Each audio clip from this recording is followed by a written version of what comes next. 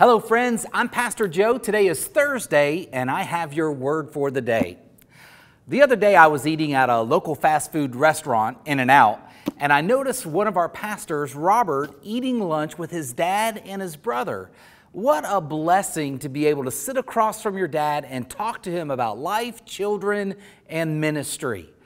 So dads, this word for the day is for you. What are you leaving behind for your children? What are you leaving behind for your son? Proverbs 19:14 says, fathers can give their sons an inheritance of houses and wealth, but only the Lord can give an understanding wife. Dads, we can leave an inheritance, an insurance policy, houses, land, and wealth, but nothing will be able to match what the Lord can give our sons, an understanding wife.